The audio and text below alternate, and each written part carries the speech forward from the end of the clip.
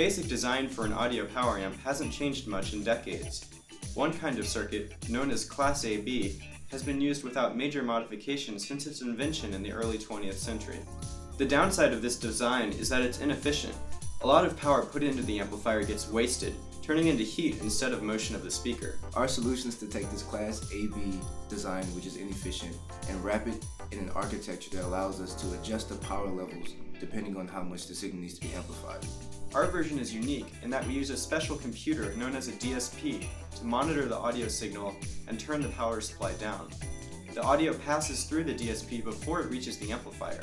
This means that we can do all sorts of neat things to the audio while it's inside the computer.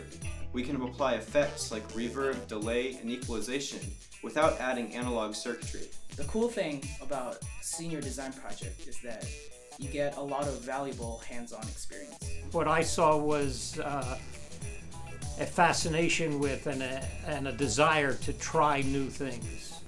The classes we took leading up to this project gave us the background we needed to explore the subject independently, but there was a lot more we had to learn. Senior design is definitely a crucial class. You'll find that learning engineering concepts is much different than actually applying them. You start with an idea, you nurture it into a project, and at the end of the year you get a great sense of accomplishment when you present a finished product.